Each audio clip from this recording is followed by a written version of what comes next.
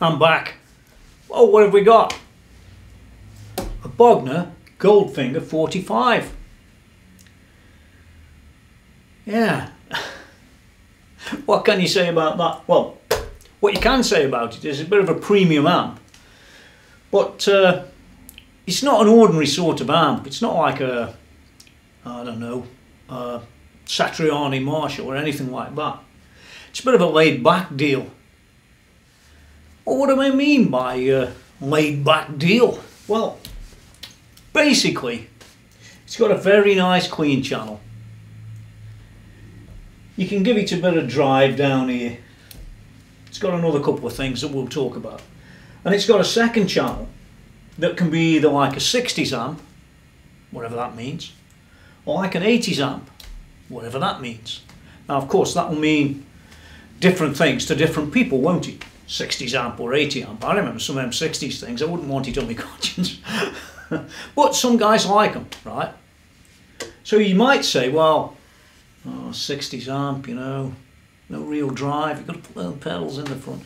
Well, it's true, you might have to do that, but equally, as well as saying that's true, well, there's an 80s switch, and you know what Eddie was like in the 80s, right? An AC, DC and all that. Yeah, so maybe there's more to it than Bogner's letting on. Well, let's not kid ourselves. Mr. Bogner, I think his name Reinhold. Call him what you like. Could be Rhinoceros. Rhino, forget it. It could be anything, but his name Reinhold, and I've seen him. I've seen the videos of him. He's a bit of a quirky guy, to say the very least. I mean, I've seen him dressed in all these, look like coloured feathers. I don't know. Maybe he's a bit of a turkey, but maybe he isn't. Whatever he is, he can make amps. Yeah, he can make amps, because when we get to see inside this one, a bit like the Bogner Brixton, say that fast, it's made very well, highly likely. I mean, I haven't been inside yet, but his reputation is a bit ahead of him, if you get me. You know, not like some of these amps. You open an orange and what do you get? Well, you get apples and pears from China. With this one, California, rock and roll. And of course, as well as the amp, you get a very nice Goldfinger 45 pedal. Now, this works quite well, actually. It's got two channels called Alpha or Omega. Don't ask me why. It's part of that Reinhold thing. You know how he is. He's a bit of a, well, he's out the ordinary. Even more than me. Yeah, so you've got this Alpha channel, and you've got this Omega channel, and you've got this Alpha Plus, which puts a bit more drive in it, and you've got this Omega Plus, which puts a bit more drive in that one. So it's like having four channels, but not quite. Yeah. Anyway, what we're going to do, as we always do, first thing we're going to do with this amp isn't to look at the knobs and look at the pedals. We're going to whip it out of its cage, and we're going to have a real close look at what's going on inside, because you're paying the sort of money that this thing is, if it's still available. I think it is actually, but it might be, yeah, it's borderline at the minute. They bought a new small one out that's just as dear. Anyway, if it's still available, you'll see why. I think in England it's about 2,000, £300 or £400 new. Whatever it is, it's too much, right? So I'm going to whip the amp out right now, and then we'll go and have a look inside. Yeah, sounds like a plan. Well, there we go. That didn't take long, did it? Quick flip out, and there it is on the bench. Yeah, I like the nice hammerite finish. They call it that, I think, hammerite or something like that. And it's, needless to say, it's gold, because it's a Goldfinger. That's just classic. Got a few spare wires, don't worry about them. So, first of all, let's zoom in on the top, see what we've got at the top, have a little chat about that, and then we'll go look at the real quality of the unit from the electronics point of view inside, because that's what you're buying, isn't it? You do want something reliable, don't you? Yeah, let's get close and see what we've got. There's some good things and some bad things, I guess. But we shall see. Well, here we go. What I like about this amp is it shows you very simply what it comprises of on the top. We've got a V1 12AX7, V2 12AX7, V3 12AX7, a V4 is a 12AT7, and that probably, although I can't be sure, I've got no circuit diagram, it probably drives the reverb. And we've got a V5 12AX7, so nothing special there. They've put these little rubber rings on the tube to stop it resonating really, and squealing and all that sort of stuff. Moving along them, it's exactly like I said. You've got your V2, V3, V4 and V5 when it gets in focus. Ooh, there you go. Now I do want to just mention the brands of these tubes. I don't understand why, but here you go. Maybe they've been changed by someone. Tungsol, here. JJ, nondescript China. JJ, nondescript China. Fancy that. And an amp that costs this much money. You can see on these power tubes, which are 6V6s by the way, you can see that they've got a number that's been put on the top of each one. And that's for matching purposes, so it looks to me like they've been matched pretty well. And I guess in an amp like this, if those are the original tubes, which I suspect they are because this amp was made in July 2015, somebody's put a bit of effort into that. I like to see that myself, don't you? That's the Bogner power transformer, and as you can see, hopefully, it's a bit of a beast. Now, it only supports, from what I can see, 240 volts I think, but we'll have a look when we get underneath. Usual capacitors. It's got what looks like a choke, and there's the output transformer. Yeah.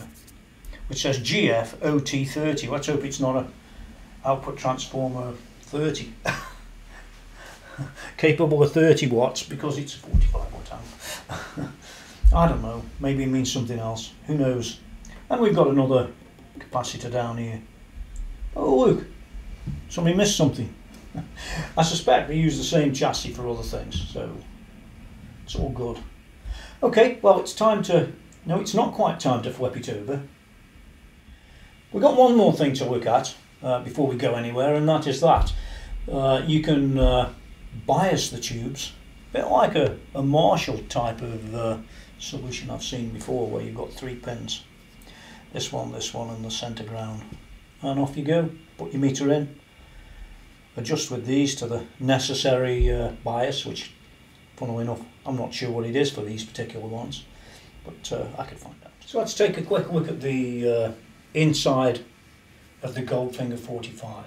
On the whole of this front section here, you have a board that looks after all the various controls at the front, down the front, all down there.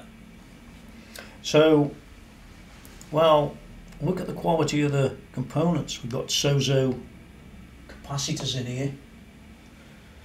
Oh look, orange drop. Loads and loads of quality components. They're not the bottom end sort of things. You can just see that. And the actual manufacture quality of this board is exceptionally high. In fact, it isn't it'll do, if you know what I mean. It's actually really high quality. There's a bit of a close-up. You can see that here it was made in week 31 2014, which is probably about June 2014. By the time it's gone all through the system, it's gone out. It was July 15 it was actually put out into the market,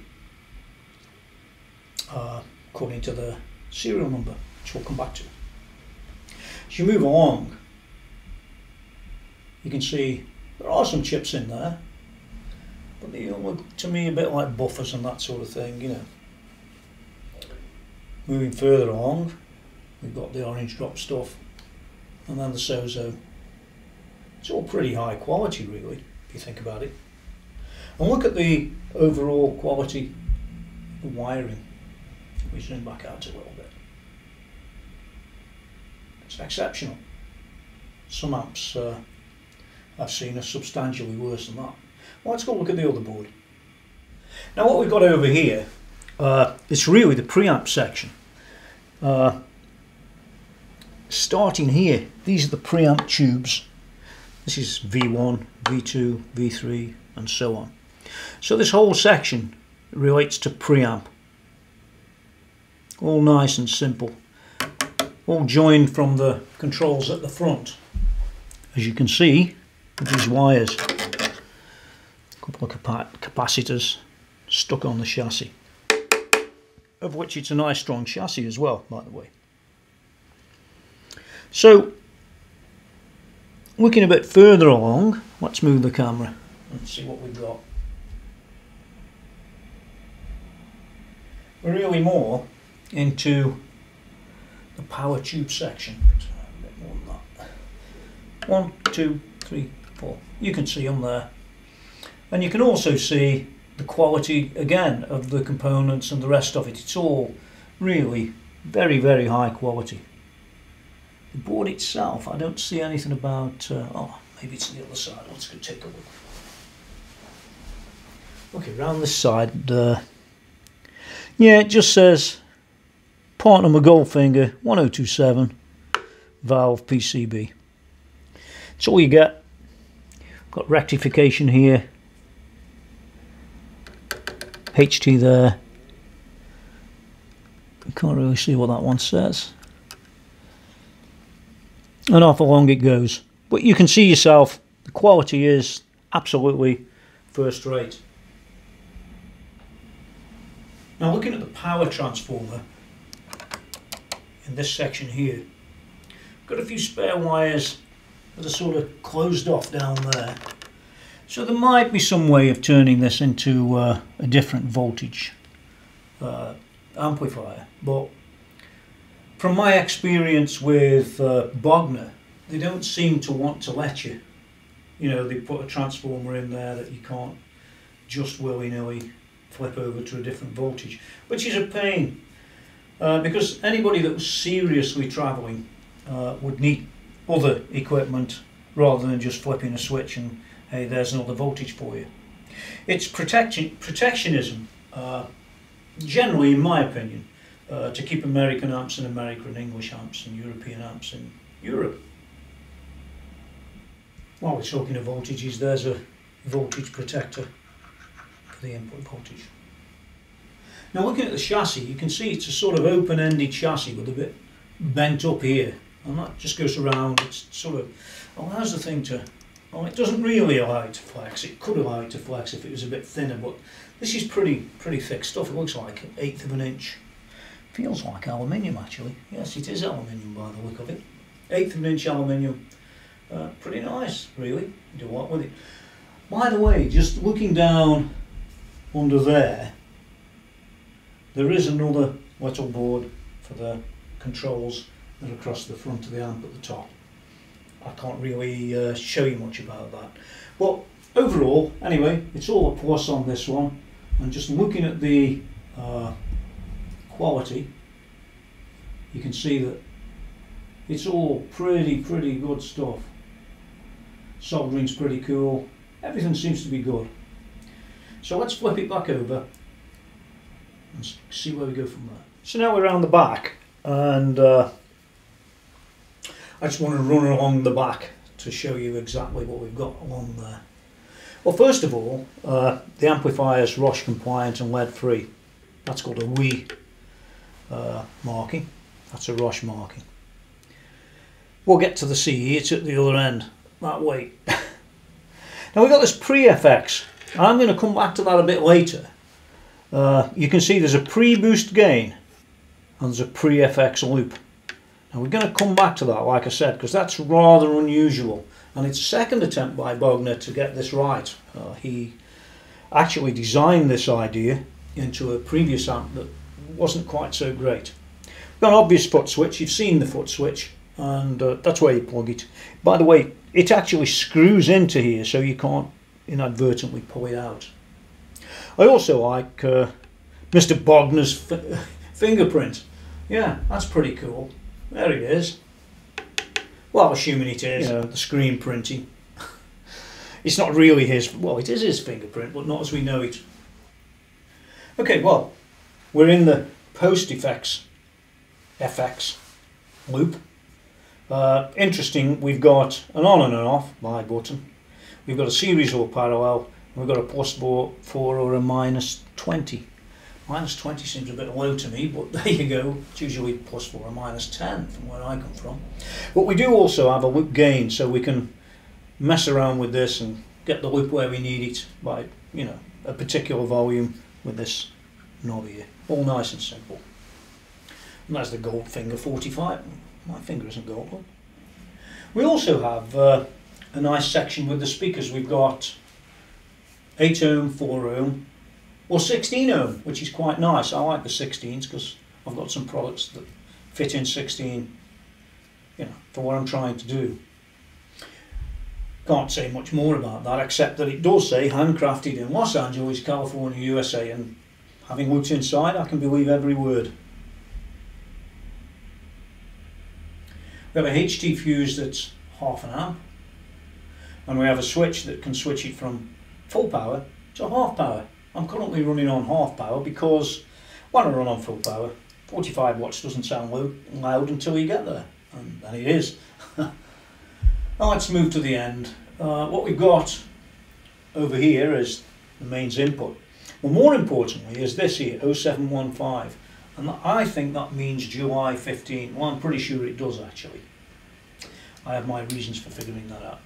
The 740, I don't believe for a second he's made 740 Goldfinger amps. No, I just don't think so. It's not that common an amp.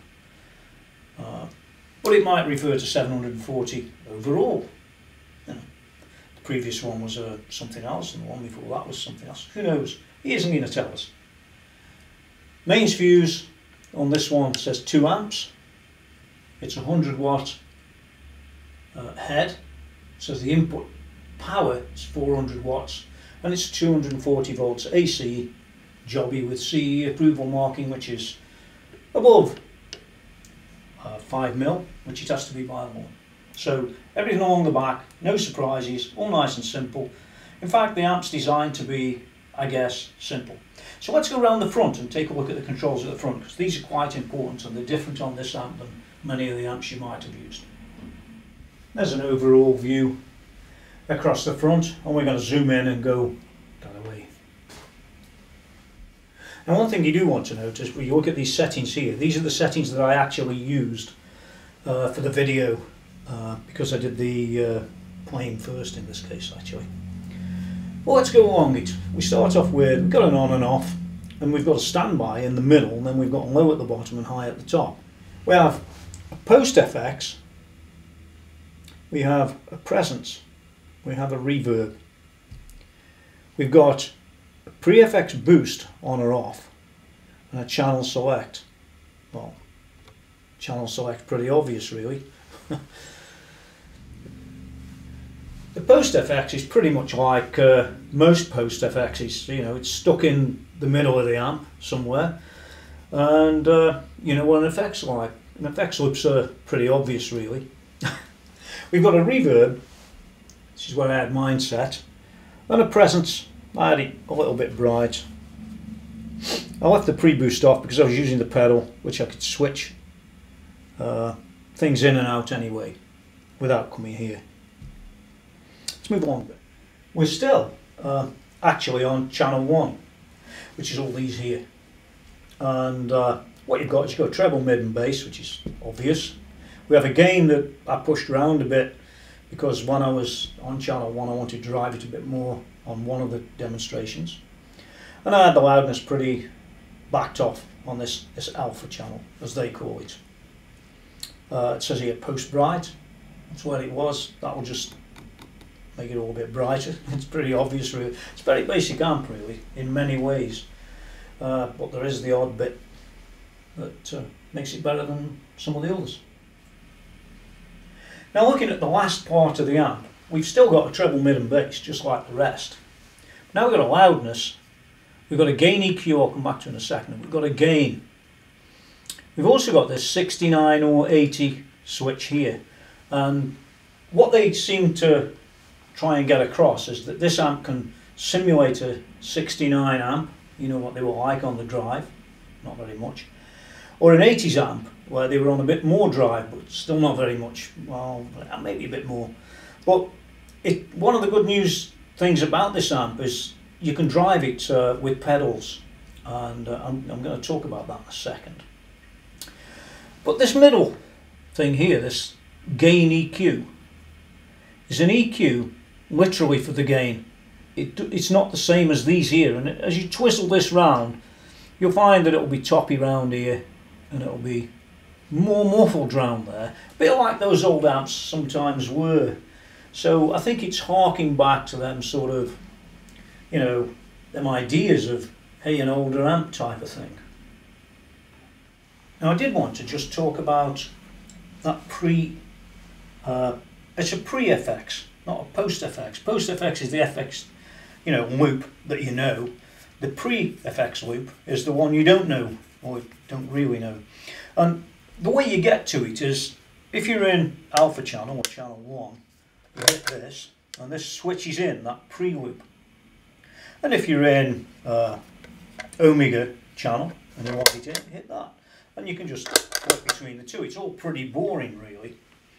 But the preamp, or the I shouldn't say preamp, the pre-loop will actually sit a pedal, if you want a pedal, or whatever you want really, into this loop that's before the amp, before the preamp, but after the guitar. It's almost like having one in the wire on the floor, except the one in the wire on the floor can affect the tone, which many guys will tell you that.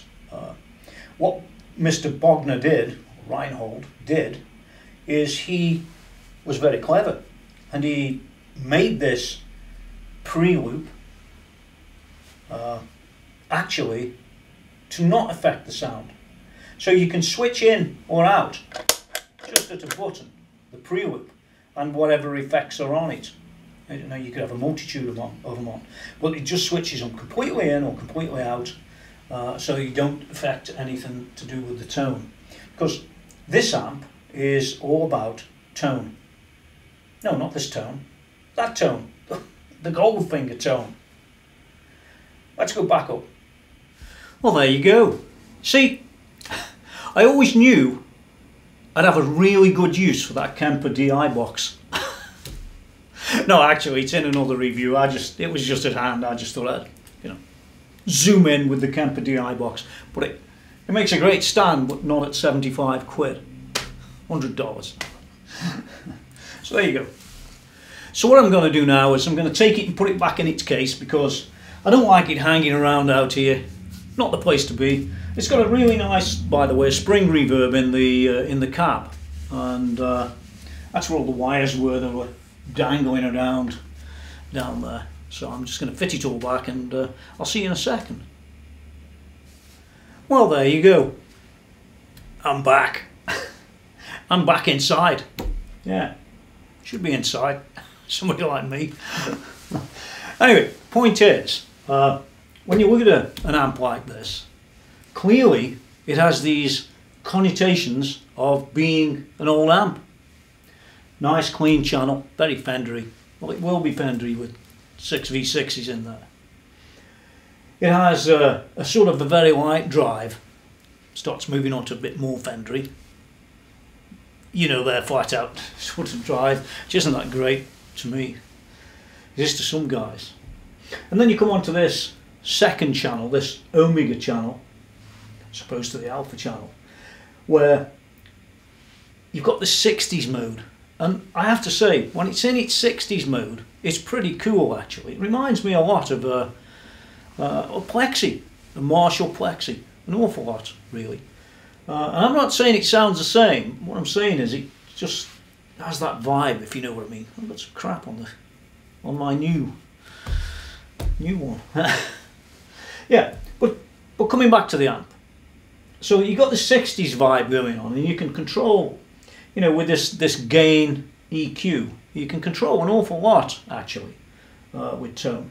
When you flip it up into the 80s, that's another story again. You know, it takes you literally into the 80s of an amp that doesn't have effects pedals in front of it and all that sort of stuff. It's just a regular 80s type of amp. You'll know which ones I mean. You figure them out. And yeah, very clever idea. Because everybody doesn't want, you know, the most highly driven tube monster amp in the world. Everybody doesn't want that. Some people, believe it or not, don't play metal. Well, I like metal, but I like the older stuff too. It's probably my age. But the thing is, there's a lot more people that like the older sounds of music than the newer stuff. A lot more people, no matter what you might think as a guitarist. You know, ask anybody about the Led Zeppelins of this world, Jimi Hendrixes of this world, or the Freeze, you know, he's an awesome musician, or Rory Gallagher, or Gary Moore, or you name it, they're all inside this amp, one way or another. And that's not even without them using one, which is a bit weird, but that's what the Goldfinger's about. Now I do want to talk a little bit about that pre-loop. You know, that thing that I talked about earlier a little bit. Think of your guitar lead coming along, and it goes in there, and it comes out the back, although, well, it does come out the back actually, and it goes to this pedal, and then it goes back in again, but it's not actually a loop, or the loop. Let me rephrase that. Yeah, well, why would you want one of them? Well, you know the olden days, where they used to have loads of pedals in front of the amp. Well, a lot of people still do, fancy that. Well, your guitar couldn't get to the amp without going through those pedals. Bit of a problem. Could be, because on all the pedals I've used, when they're all piled up like that, they're either noisy, or they're this, or they're that, or they affect the tone. There's no doubt to that.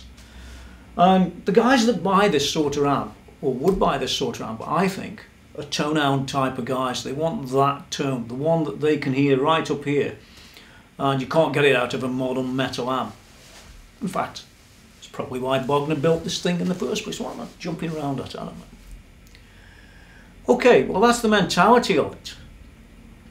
But that loop is either there or not there, depending where you press the button. When you go to that Alpha Plus, or that Omega Plus, you saw it on the pedal, that switches in that loop, and when you click it back off, it switches it out.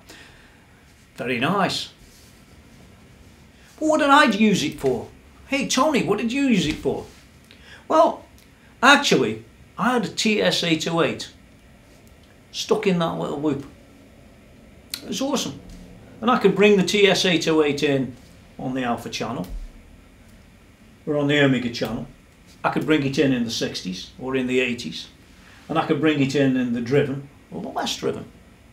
Yeah, huge number of options. And the TS-808, to me, remember it's only me, sounded exactly right with this amp. In fact, it sounded really, really good in real life. What the video comes out like, I don't know, because you know how sometimes you don't always get the right sound, or you do, or you this, or you that. But in reality, it sounded good.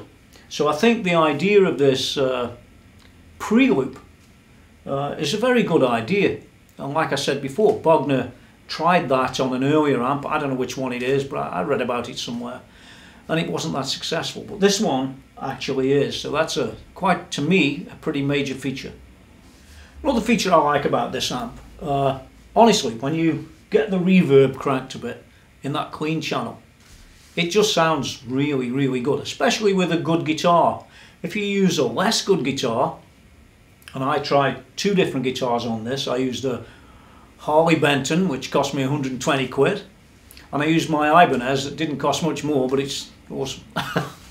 Different pickups and things like that. So the Ibanez was the sort of sound that I want, and the Harley Benton was a sort of trial to see how good the Harley Benton was in an amp as good as this, compared to a guitar that I know is good. And I hate to say it, but there was no comparison, none. So the setting stayed the same, everything was the same. They were both humbucker guitars. Harley Benton wasn't good. So that's coming up in a different video. But this review with the Bogner, I just wanted to run you past this one because it's not that common an amp. It really isn't. Now, I don't think there's that much more to talk about except for that other one little thing. I could go harping on about CE approvals and ROS compliance and all the rest, but this amp has them all. Unlike some of the products I've reviewed in the past that claimed they were this and claimed they were that, and they were completely illegal. Fancy that. But this amp is legal. It's all there. Everything's exactly the way I'd expect it. But the other thing I wanted to talk about was the power supply, you know, the input power transformer. It looks to me on this amp that the power transformer, whatever country you buy it in, that's the power transformer you've got, and it's the one you're keeping because there's no real place to change it around into other voltages. And I think that's by design of this guy, Mr. Bogner. Yeah. Okay, there's a bit of music coming up next, that way. I got it right. It's coming up next, and make your mind up. I just did a few chords and things like that and played a track, and that was it. So it's only an example, remember, of the sounds you can have, and it's all interesting. So finally, where does that leave us? Well, it leaves us with an amp that can handle 60 sounds, 70 sounds, 80 sounds, and believe it or not, if you put the right pedal in front of it, it can handle 2015 sounds and everything in between. People think that these sort of amps couldn't do that sort of stuff, but they can. You just have to spend a bit of time getting the sound right, probably with external products. So how would I rate it? Well, I'd rate this at about 8, and I wouldn't go any higher because I don't think the price is that great. Now, you might get one second hand or something, but they were literally well over £2,000. They might be cheaper in America, you know, sort of $3,000 list or something. I don't really know the exact prices, but they're not cheap. That's one thing you can be sure. They're not cheap. You're not going to get anything below a couple of grand in pounds, I don't think, for a new one. Yes, that 8 out of 10 is a very good analysis of where this thing stands, really. It's high up the chain, but it's too high up the chain for my pricing, for what I want to pay. I wouldn't pay that sort of money of the list price. In fact, I tell him to bog off. Oh, I just wanted to mention the guy where I bought this thing from second hand, because it's not really second hand. It's new. And yeah, www.Rolly's Guitars Co UK. It'll be just about there somewhere. And you can go up and have a word with Roland. He's in England, I'm afraid, but he does sell stuff everywhere around the world. It's a pretty good price for this one.